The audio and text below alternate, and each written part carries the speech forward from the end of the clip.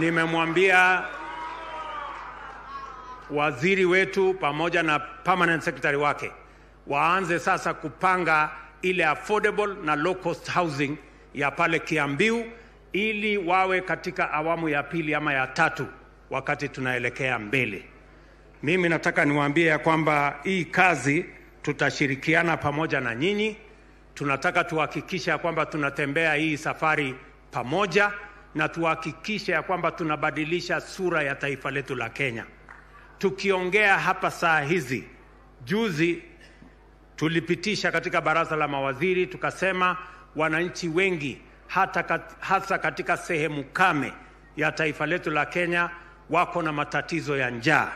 Saa hizi tukiongea tunasukuma chakula sehemu hiyo. Tumeweka pesa bilioni 3 ya kununua chakula ya wananchi na shilingi bilioni 1 ya kununua chakula ya mashule yetu. Tuhakikishe kwamba watoto wetu wako shuleni na wananchi wale wako na matatizo tunawapatia chakula.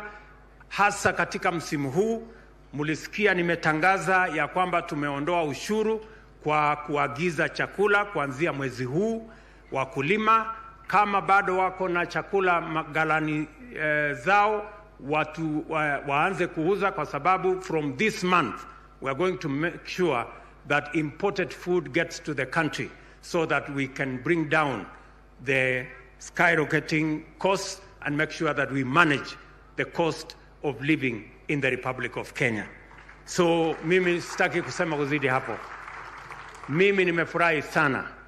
Tulikubaliana na county government ya Nairobi ya kwamba tutaanza mpango wa kupanda miti tarehe 15 mwezi huu, lakini tumeona hakuna mvua, so tutangojea kidogo, mtavumilia kidogo, so that tukiona dalili imekuja tutawapanga. Tumesema tutakuwa na vijana 12,000 ambao watatusaidia katika mambo ya mazingira hapa Nairobi County. Na kila ward MCAs pamoja na wabunge wapange so that in every ward we have enough young people and women to help us with management of our environment, especially the planting of trees. Tumekubaliana vile vile na county government ya Nairobi ya kwamba this is the administration that is going to sort out garbage in Nairobi. Na tumekubaliana ya kwamba takataka yote Nairobi tutaibadilisha iwe ni stima na umeme. Na tayari, I am happy there is progress in the procurement process so that we can turn waste to energy. And that is a project I am committed to. The national government is going to support the county government of Nairobi to actualize, even as we work with the other counties across Kenya. Tayari tumeanzisha mambo ya cleaning of our Nairobi rivers. Commission tulilaunch juzi. Tunataka pia kubadilisha sura ya hii Nairobi. Hatutaki Nairobi ambaye kule kwenye mito inanuka, iko sewage, iko chafu, iko takataka. We have to make this Nairobi the city in the sun that it was. And that is our commitment to all of you.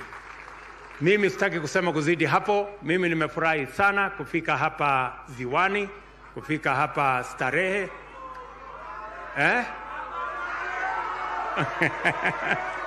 Ati majengo. Majengo Aya. Na mimi niko njiani nakuja Kamkunji. Tutakuja kupangana na huko. Ndio?